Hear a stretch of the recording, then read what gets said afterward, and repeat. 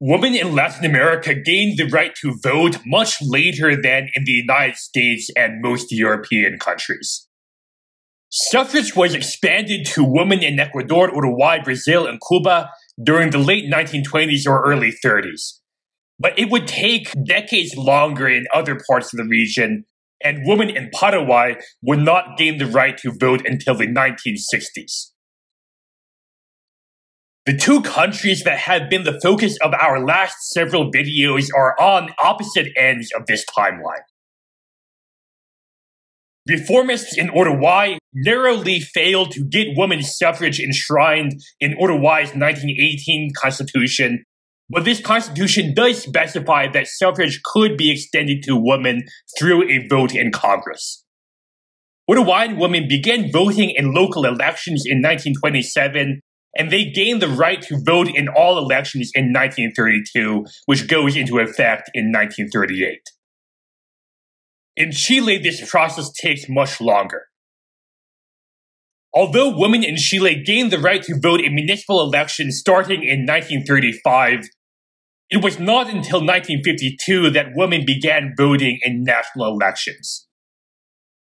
The women's suffrage movement and the liberal feminist movement more broadly provides a good case study for examining the capacity of reformist elite parties like the Chilean Radicals and Uruguayan Batllistas to incorporate new social demands onto their political agendas.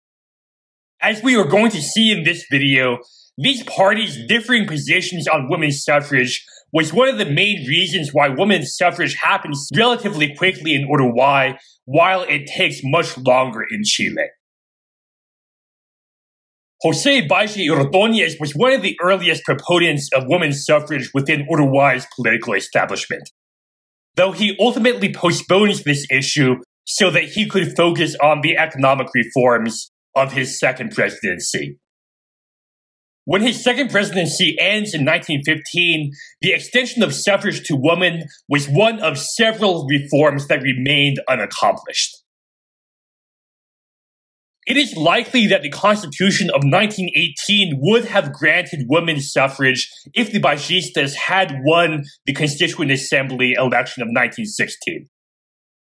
However, as you may recall, that election was won by Valle's right-wing opponents, and they voted down the proposals for women's suffrage in the Constitutional Assembly. As Uruguay settles into its new democracy, and the Batllistas focused their attention on protecting the social and economic reforms that they had already accomplished, women's suffrage risks being ignored once again. However, an organization called the Alliance for Uruguayan Women continues to agitate on this issue throughout the 1920s. The most prominent leader of this movement was the Socialist Party member and physician Paulina Luisi. But the alliance also contains several members of the Batllista movement, including the lawyer Isabel Pinto de Vidal, who would later become one of the first congresswomen in Latin America. This alliance recognized that the Batllista movement and the progressive sectors of the National Party were on their side in principle, and the real challenge was to make women's suffrage a salient enough issue that these male politicians would be willing to pass a law to address it at a time when there were 1,000 other economic and social issues occupying Uruguay's political agenda. This map was part of the campaign material that the Alliance for Uruguayan Women published, and it does a good job of illustrating their political and rhetorical strategy. The map shows the countries where women already had the right to vote in white, while it shows the countries where women did not yet have suffrage in black. Some people might look at this map and conclude, all right, Uruguay is perfectly in line with the rest of Latin America, so what is the problem? But remember that the Batllistas do not want Uruguay to be just another Latin American country. They want Uruguay to be the leading example of progressive politics for the rest of the world to follow. And from their standpoint, it is a true embarrassment that Uruguayan women should be denied the right to vote at a time when women's suffrage is already a thing in Eastern Europe, South Africa, and India. So this map is a clever way to shame the Batllista political establishment into caring enough about this issue to actually spend some political capital on solving it. As the Batllistas gained more ground in Congress during the late 1920s, women's suffrage finally starts to pick up some momentum in Uruguay's political system. In 1927, Uruguay's electoral court issues a ruling that gives women the right to vote in a local referendum in the tiny town of Cerro Chato, marking the first time that women voted in an election in South America. 5 years later, in 1932, an alliance between the Batllistas and reformist Blancos in Congress passes a law that extends suffrage to women in all national elections going forward. The implementation of this law is delayed for several years due to the breakdown of Uruguay's first democracy in 1933. But even Uruguay's reactionary dictatorship reaffirms women's right to vote when it rewrites the constitution in 1934. And when Uruguay gets around to holding regular elections again in 1938, women finally participate for the first time on a nationwide basis. The failure to get women's suffrage codified in the 1918 Constitution was certainly a missed opportunity. But the Uruguayan women's suffrage movement was able to find enough support in both of the country's traditional parties that women's suffrage gets passed relatively early by Latin American standards.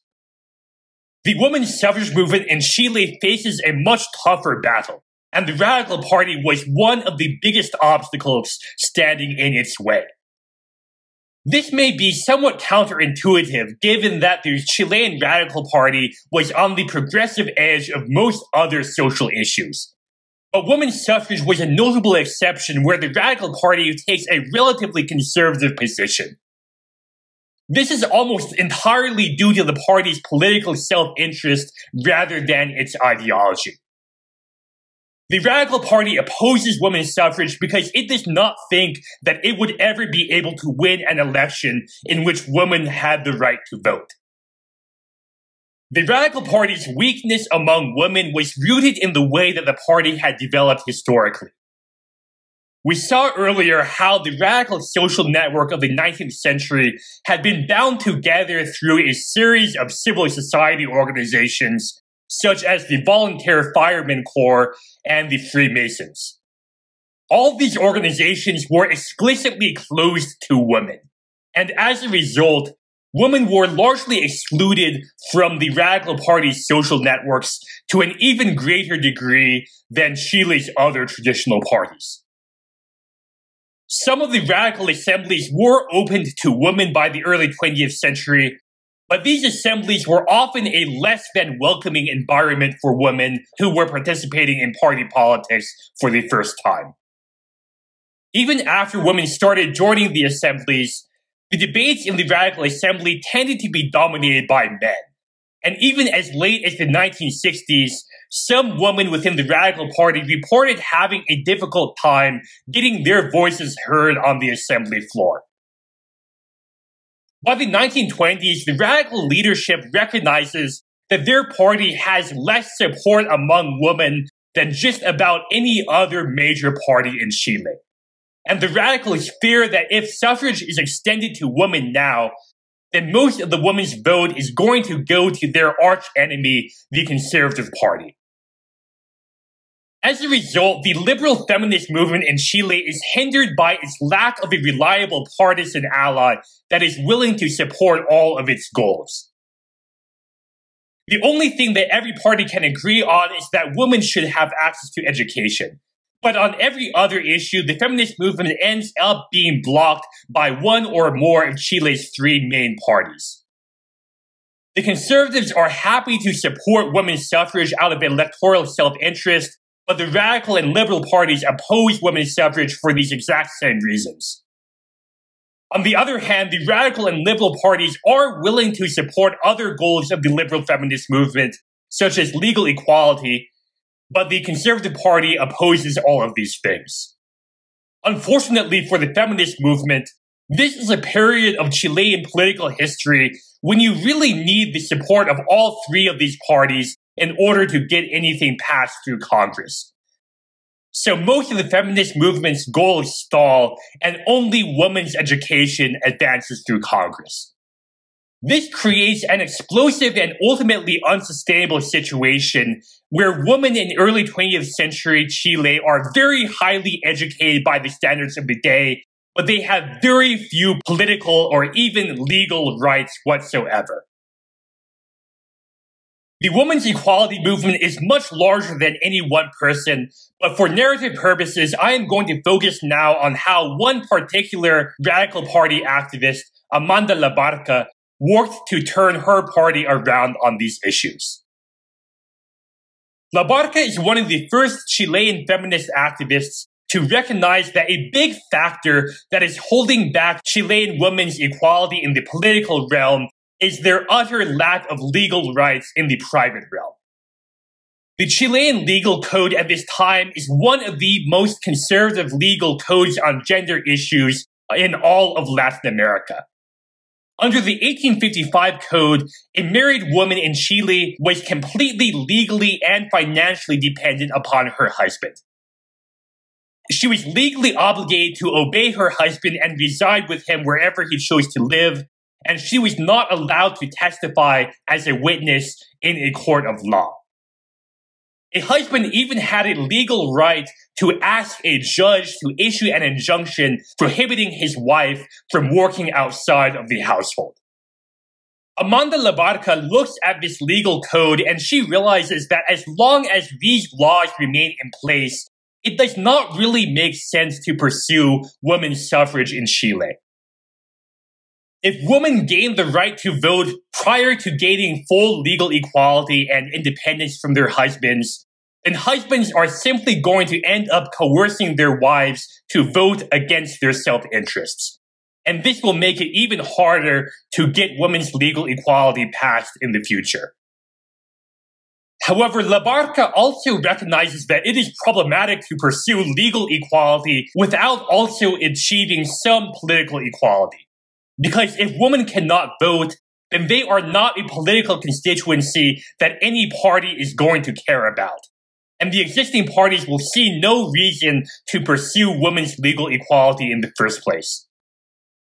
And so Amanda Labarca and the Chilean liberal feminist movement more broadly decide that suffrage and legal equality need to be pursued at the same time. Women's suffrage must be phased in slowly while early reforms to the Chilean legal code get passed.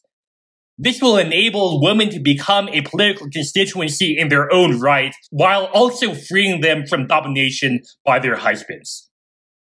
This, in turn, would give the feminist movement the political clout that it needs to push for full legal equality, and once that happens, Chile would finally be ready for women's suffrage in national elections. A challenge that Amanda Labarca faces is that she needs to convince her predominantly male radical party to make women's equality a priority. But one thing that Labarca has in her favor is that she is very much part of the intelligentsia that holds a disproportionate amount of influence in radical party politics at this time. The Radical Party of the early 20th century cares a lot about academic credentials, and Amanda Labarca has the credentials that enable her to get taken seriously by the rest of her party. She goes to her local radical assembly in Santiago, and she starts presenting some of her proposals for women's legal equality. And she is able to convince the Santiago assembly to endorse some of these legal reforms. However, these proposals do not really go anywhere because none of the party's politicians in Congress are willing to take them up.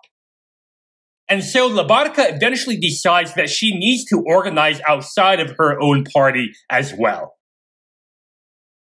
Her husband happens to be an editor for one of the most popular magazines in Chile at the time, and she uses his publishing connections to get a platform for herself.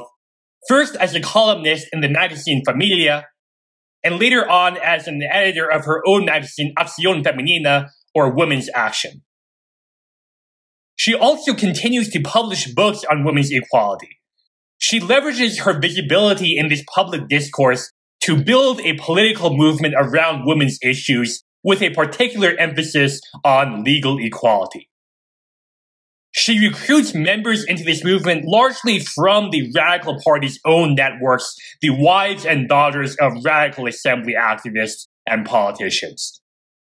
But because La Barca's movement is technically independent from the Radical Party, it is not beholden to the party's agenda, and it is able to form tactical alliances with other ideologically liberal parties as well.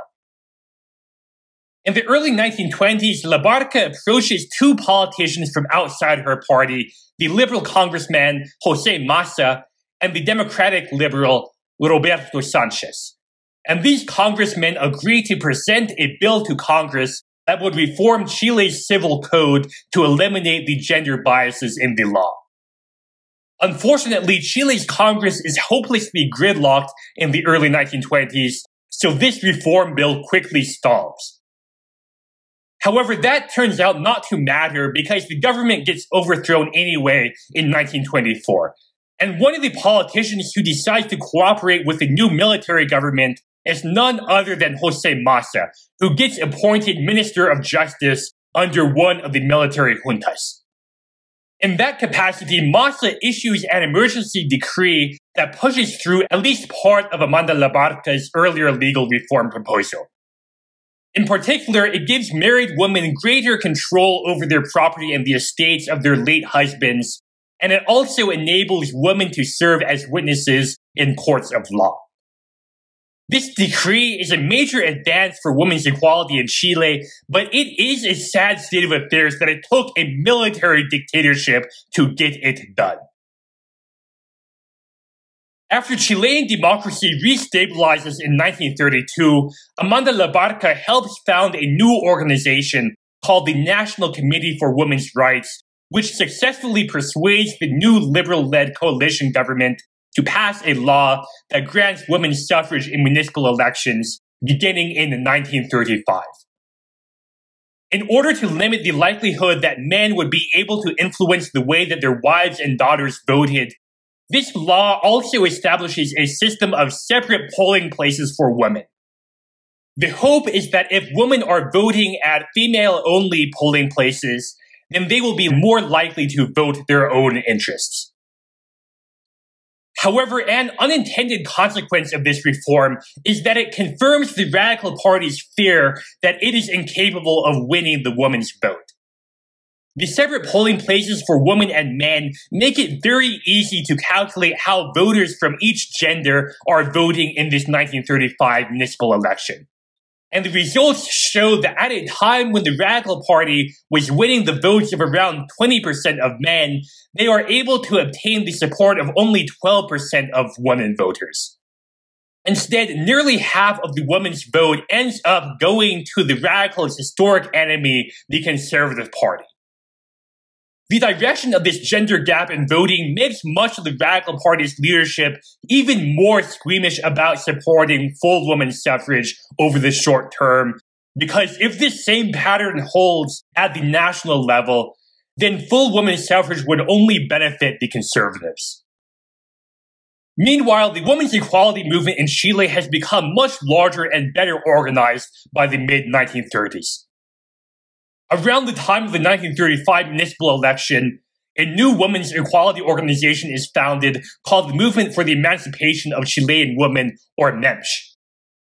Although Amanda Labarca is not directly involved in the MEMCH, she is a friend and former mentor of several of its leading organizers, including its founder, Elena Cafarena. In contrast to earlier women's equality organizations in Chile, the MEMCH is much more of a mass organization. And while it contains members from all of Chile's left-wing and reformist parties, most of its leaders have ties to the Communist Party, including Cafarena. This is important because around this same time, the communists are busy joining together with the radicals, the socialists, and other left-of-center parties to form Chile's Popular Front. The Mensch becomes a vocal supporter of the Popular Front as well, and Mensch activists help campaign for the Popular Front's 1938 presidential candidate, Pedro Aguirre Cerda, who is a member of the Radical Party and a close personal friend of Amanda Labarca. Both Labarca and the Mensch are optimistic that Aguirre Cerda's election in 1938 would open the door for further reforms in support of women's equality. And President Aguirre Cerda even announces his intention to pursue a constitutional reform that would greatly strengthen the political and legal rights of Chilean women. However, Aguirre Cerda dies in office before this can get underway, and women's equality in Chile stalls once again. In the meantime, women activists within the Radical Party had begun organizing a women's wing of the party called the Radical Women's Assembly. Although women are still allowed to join the main radical assemblies, this Radical Women's Assembly is an exclusively female space of party activism that is designed to be a more welcoming environment for women compared to the primary assemblies. The foundation of the Radical Women's Assembly strengthens the clout of women within Radical Party politics, and it also helps the party close its traditional gender gap by recruiting more women into Radical Party politics. While the women's vote for the Radical Party continues to lag behind the men's vote in all of the municipal elections throughout the 1930s and 40s, this gap does narrow over time, falling from 8 percentage points in 1935 to less than 4 percentage points in 1947. This helps reassure the Radical Party leadership that granting women the vote would no longer be as electorally catastrophic for the party as it might have been in the 1930s, because women are now voting for the Radical Party at a similar rate as men. Women's suffrage starts to gain momentum again in the late 1940s during the presidency of the radical politician Gabriel González Videla. And in 1949, the Congress finally passes a law that extends suffrage to women in national elections while preserving the gender-based segregation of the voter registry and polling places. This expansion of suffrage comes into effect for the first time in a 1951 special election to fill a vacant seat in Congress. And this 1951 election is won by the Radical Party activist Inés Enríquez Froden, who had helped lead the effort to establish a women's wing within the Radical Party a decade earlier, and who has now become the first woman elected to the Chilean Congress.